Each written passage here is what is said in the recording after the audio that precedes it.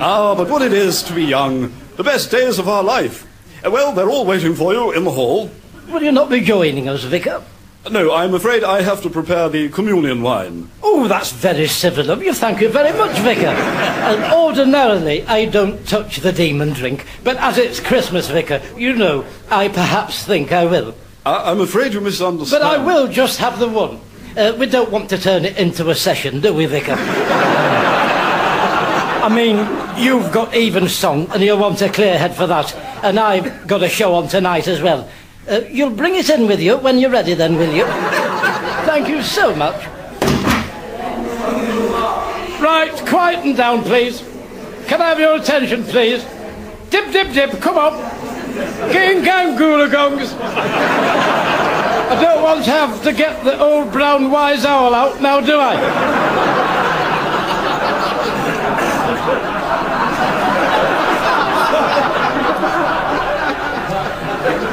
That's better. Now, Christmas... Please, sir. What? I'm getting a bike for Christmas. It's got 21 gears and front suspension. Very good. Good for you. Well done.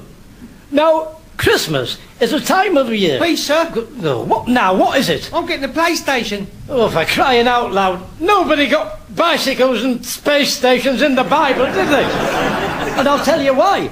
Because they couldn't afford them. Eh? The people in the Bible would have considered themselves very lucky if Father Christmas had brought them a tangerine and Cluedo. Never mind a bicycle.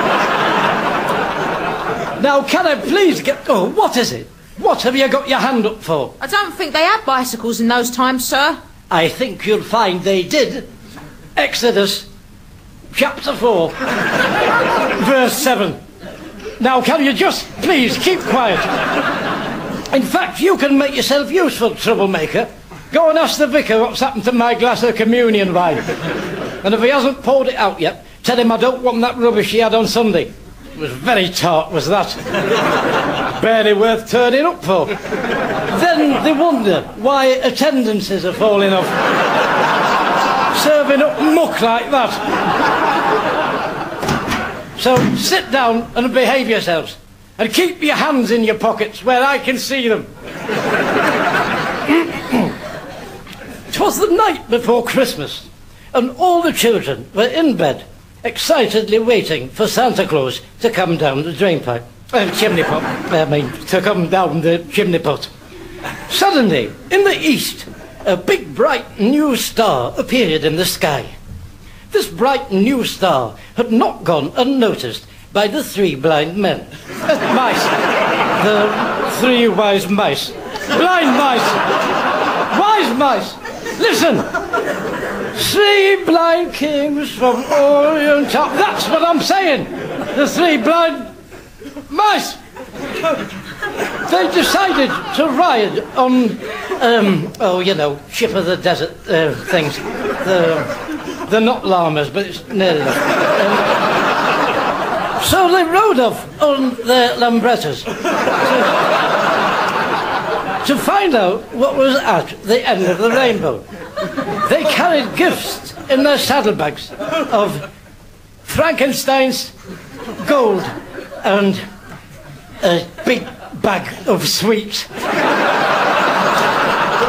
Pick and mix, if you must know. Predominantly chocolate raisins.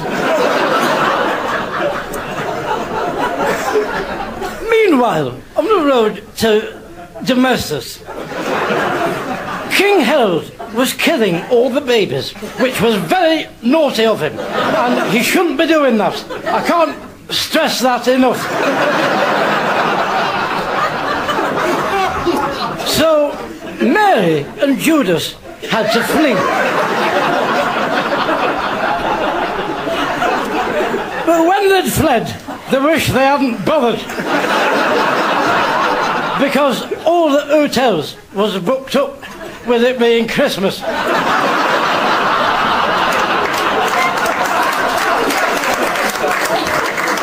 And I do know what that's like firsthand. So I do have some sympathy with Mary and Jonas, because that's happened to me as well, that, at Blackpool-on-Sea. I had to phone our Doris up and get her to come and fetch me. But of course, back in those days, there was no Doris.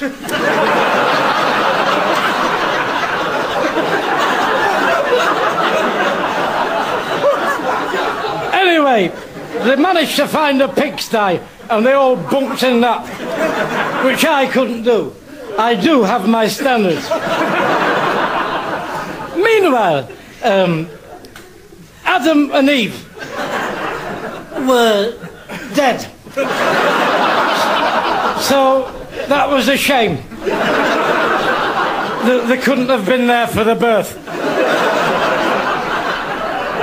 Anyway, they missed it. They'll know for next time. And all that is where we get the hymn from. Go away in a manger. So after three, away.